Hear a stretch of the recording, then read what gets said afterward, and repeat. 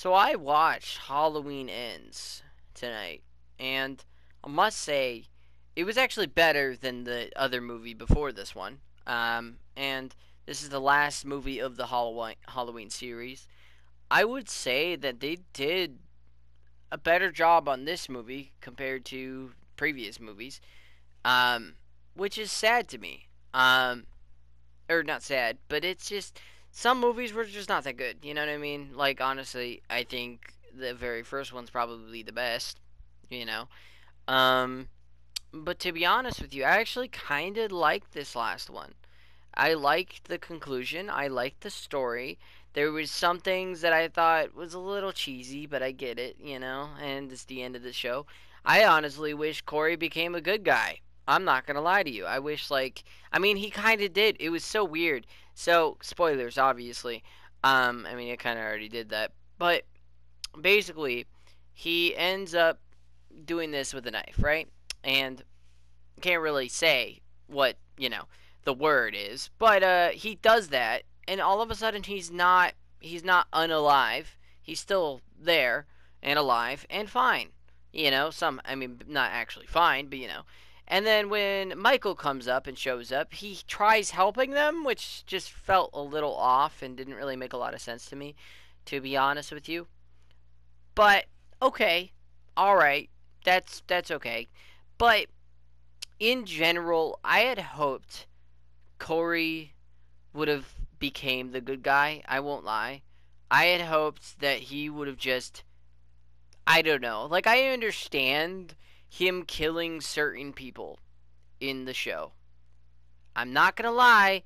Some people, I mean, for example, the kids that literally killed him, I feel like I mean, maybe not every one of those kids deserved it, but honestly, I ain't gonna say it, but when somebody kills somebody, right? Let's say it's a loved one. What do you know the pain and the grief you go through?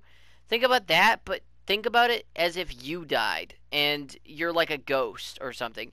You're probably gonna haunt them, right? Like if ghosts existed, you're probably gonna haunt them, right? It's kind of the same thing. If you ended up surviving, but somebody attempted to, I feel like you would probably want revenge. And I'm gonna be honest, if that's all he did, I'd have been fine with it. I mean, also in the beginning, his first person that he's ever killed on purpose, I mean, was more because it was self-defense, to be honest. But yeah, I mean, it's okay.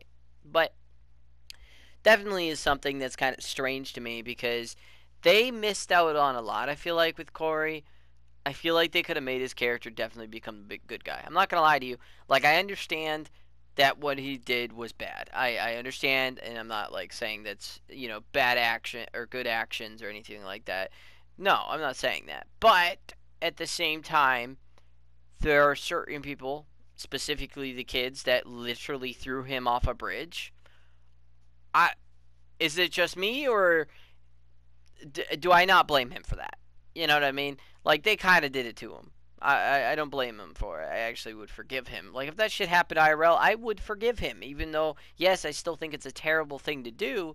I'd still forgive him because that's forgiveness. And well, I believe in change, and I believe that people could be good people. You know, um, or at least if you are good. If you don't believe in change, then you're never going to see change. The world's not going to change. You're going to see the same world. Even if it does change, you're going to see the same world, and that's the issue. There's a fly flying around my room, so sorry if that distracts me. That was obvious. But anyways, the ending was pretty good. I mean, the way they did it was a little dumb. I mean, anything would have been better than that. They threw him in a grinder. Michael Myers, I mean. They threw Michael Myers in a grinder, and the one thing they do is go, he was consumed by evil. And I'm talking about Corey here.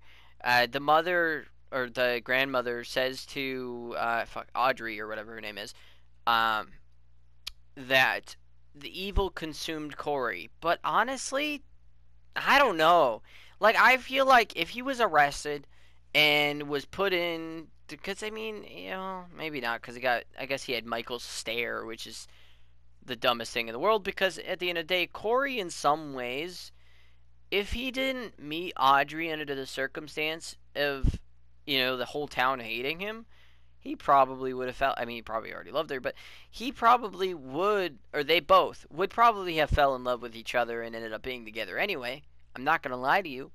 I mean that they probably would, right? But since he ran, not only somebody, the group of kids, basically threw him over a bridge, which I don't understand how the hell he was fine. He literally was fine. Like he didn't get paralyzed or anything. He got a couple bruises and stuff like that, but no paralyzation, no. You know what I mean? Like how the fuck you landed? Like it didn't even look right. And well, that same friend group ended up hanging out later on and didn't just kind of forgot about him, which is weird, by the way. That doesn't really make a lot of sense for the story because there were people being like, "We just killed him," blah blah blah, right?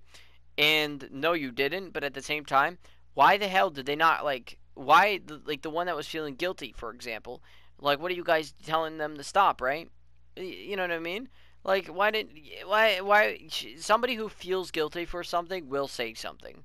I'm sorry, but if they actually feel guilty and they feel remorse, they will say something, and that's the truth. For example, in the very beginning of the show, and if this happened IRL, people would still blame the guy. But if in the very beginning of the show, or movie, my bad, he is a character who is a babysitter, and the kid is literally obsessed with Michael Myers. Honestly, blame the mom. You'll see why in a moment here. Give me some time. Um, and basically, the mother was like, "Yeah, he's been obsessed with Michael Myers, blah blah blah." And honestly, the mom could have been a better mother. I'm gonna be honest with you, and we'll get to it. But basically, um, I'm gonna be honest. Their house probably ain't that safe. I'm just gonna say it. But so the kid grabbed a knife, which by the way, why the hell did they leave a knife out? I mean, he grabbed it and he was cutting bread. Sure, he could have moved it and put it away or whatever, but he was wondering where the kid went. The kid had disappeared. So he went looking for the kid, right? And he couldn't find him. And then he goes back downstairs and he realizes the knife is gone. And the first thing he does is, like, look for the kid. And then he hears the kid screaming as soon as he finds the knife is gone. And basically, he's running up the stairs and he knows the knife is on the stairs, which, by the way, is just weird. Why would the kid do that? That makes no sense. There's no blood on the knife, there's no nothing. We'll get to it. And then he walks into his attic room looking for the kid, which, by the way, I wouldn't. I mean, maybe look in there, but I wouldn't have been like, yo, the kid's in there. That doesn't make a lot of sense, personally. But basically, he goes in the attic room, and the kid closes the door behind him and literally keeps it closed. And then the guy, I think he has some other PTSD trauma because he freaks out. He's in a dark room and he's against a door with a kid who's obsessed with Michael Myers, which Michael Myers didn't exist in this house at all, by the way.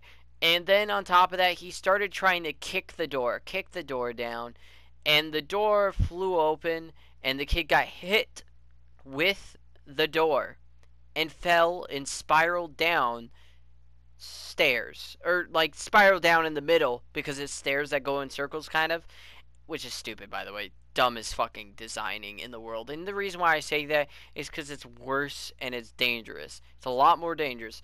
Loki. Actually, probably not that much more dangerous. It could have happened anyway. But, anyways, still, what a dumb kid. I'm gonna be honest. Kid deserved it. The reason why I say that is like, yeah, I mean, the guy didn't really need to kick the door, but then again, he's traumatic. I mean, he didn't know that, I'm sure. He was just trying to kick down the door because he fucking was locked in there, and this kid that is obsessed with Michael Myers locked him in there, which is just weird to do, by the way. And I'm gonna be honest, the kid kind of deserves it. And on top of that, the mother was the only person who was not almost willing to forgive Corey, and the only person who wasn't going to forgive Corey because he saw evil in him was the father. The father was going to forgive him, and then he realized that the kid, the Corey, that he knew was not Corey, and it's somebody down a dark path, which is crazy to me. Um, but overall, sorry for all the spoilers. I would have normally said that, said, I mean, I did say spoilers, but I normally would say, hey, yeah, I definitely recommend watching this movie. This movie was really good. I really wish, excuse me, I really wish this fly would stop flying around my room. It's so annoying.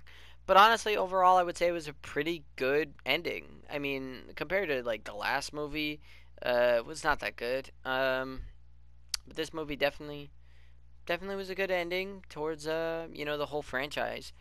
Um, and I think it was definitely better. Um, that's really all I gotta say.